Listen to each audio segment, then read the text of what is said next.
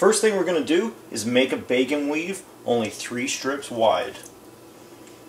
So just start with 3 pieces like that, and we'll get it all weaved together. First bacon weave's all done. Now we're going to give it a good coating, a big pop of Smoker's Sweet Money Rub. This is for the outside. Second bacon weave's all done. We're going to give it a good coating of rub. And at this point you can use any type of spices, rubs, or anything that you love to taste.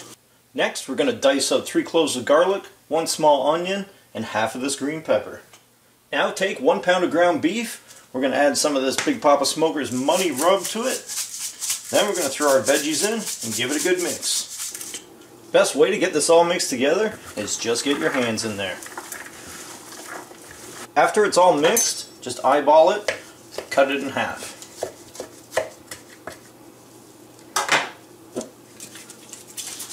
Take some pan, spray it on some wax paper or parchment paper.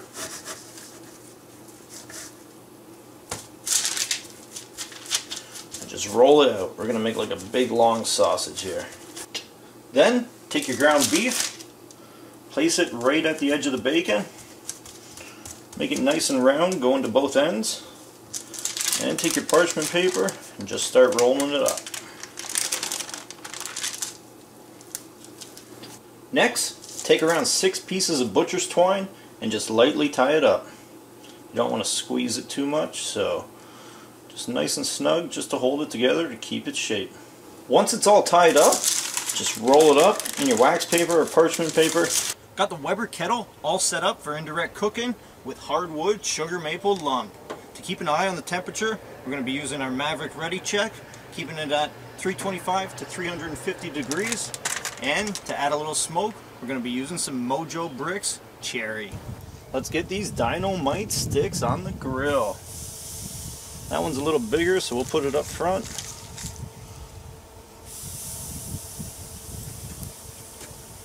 Shut the lid, we'll come back, check on them after around 20 minutes.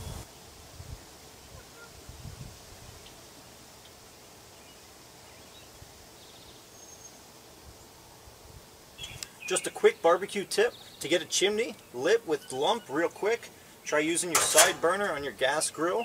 Chimney usually fits right over it. She'll be fired up in just a couple minutes.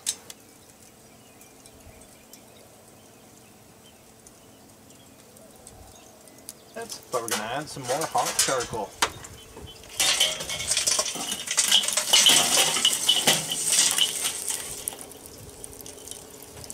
Now quickly take it, put it over the hot coals, but keep your eye on it. We just want it to crispen up on the outside. Dine-O-Mite sticks looking done. Let's take them off. Check those out. Cut it down the middle, see how it looks. Nice.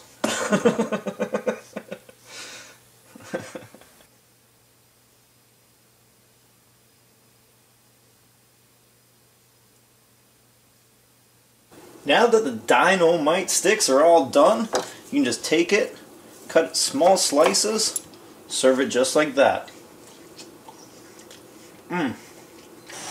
Try melting a little cheese on the top too.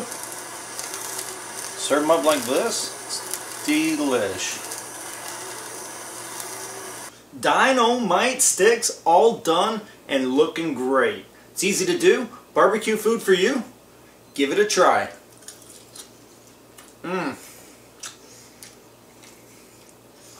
That's good.